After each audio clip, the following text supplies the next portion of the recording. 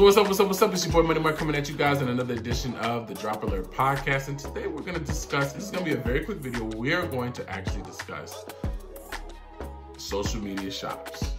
Social media shops. Now, I had a video called Dub Don't Get Scammed. And one of the things I did talk about on the Don't Get Scammed series was, of course, buying from the social media marketplaces when it comes down to shops vis-a-vis Facebook. Now, recently, I just copped a pair of course, the 1080, the Charles Barkley 1080 Olympic joints. Now, this was copped off the beater source, off the beater page, essentially. So, of course, you're gonna have some mild imperfections here at the bottom. You got a little creasing on here on the toe box. But, guys, I bought this $40. $40, $13 shipping. Really, he honestly wanted $50, essentially. The shipping label was already created, so obviously, whatever. But guys, I don't think you can beat that value at all. And honestly, this was just an impulse buy for 4th of July.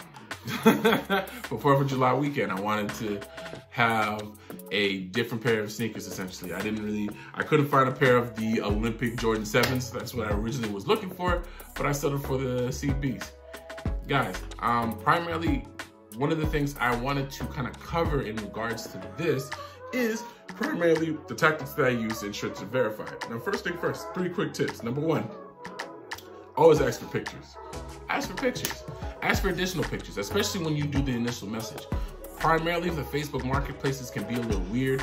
It's kind of hard to understand, if the product's there, so on and so forth. So sometimes it's just good to just ask the questions and ask for additional pictures once you've agreed to purchase the shoe. I was very adamant that we use PayPal. The seller that I was working with essentially understood that. We had a good understanding. The reason for PayPal is because PayPal basically acts as a digital receipt. Essentially, once you process your purchase, especially if you do an active description on the PayPal purchase, I made sure to specify exactly what pair of sneakers that I was buying, essentially. So just in case there's no descriptions, just in case I get a pair of, like, I don't know, some Wish sneakers, I just wanted the ability to make sure I fully specified what pairs I was buying, and I made sure that was listed on the PayPal site. As well, one of the things I often did is I asked for multiple pictures. I wanted to ensure that I saw it from multiple angles. The reason I asked for that, because you want to make sure that any imperfections that you may see, you understand fully what you're getting into, basically. For myself, a value of $53 just to do maybe $5 worth of additional paint, it was a no-brainer. Honestly, when these first dropped, I wanted a pair of these, and I couldn't get them. I was broke in college at the time. So it's super awesome that I get to buy these for a fraction of the cost that they were. I believe they were like $200 essentially when they were released. So, yeah. So, I mean, with these 3 quick tips, and now I know some of you may be like, duh, common sense, buying on PayPal, duh, ask for pictures, so on and so forth. The thing about it is this, the unfortunate thing about oftentimes these social media marketplaces is the fact that this is a rush, oftentimes a rush buy, I would say.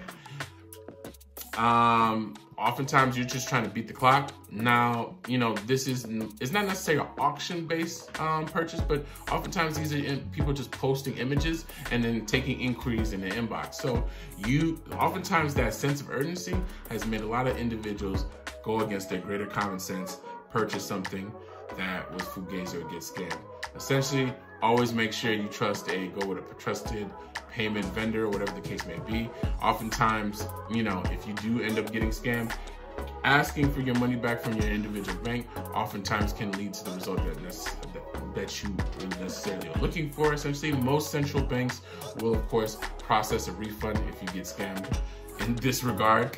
So check your payment method. Make sure you ask for multiple pictures. You don't want to have like a big gash on the bottom sole or something like that. Always ask for multiple pictures so you know exactly what you're getting into. And, never trust your first gut. If someone's acting shady, if someone's not necessarily giving you accurate tracking, report their ass in the purchase. I made sure to have a lengthy conversation with the person I was talking to. I got a good feel for him. He sent me the tracking immediately. He already had a tracking number ready. And yeah, we were good to go. So guys, those are my 3 or 4 quick tips of just surviving Facebook Marketplace. One of the reasons why some people are saying, why would you even deal with it? It's kind of whatever. But guys, there's no way you're gonna find this shoe for $43 in this condition. You're just not gonna find it. You're not gonna find it on eBay. You're not gonna find it. And that's the reason why you see most individuals jumping on these social media marketplaces, because you honestly can hit pretty big, pretty quick. Oftentimes you get these, I'm running a yard sale, I need to get rid of this, my foot is blah blah.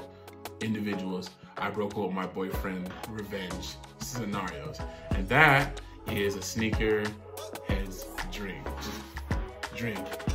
All right, guys, with those tips, I'm gonna go ahead and sign off. It's your boy Money Mark signing off from the Drop Alert Podcast. Peace.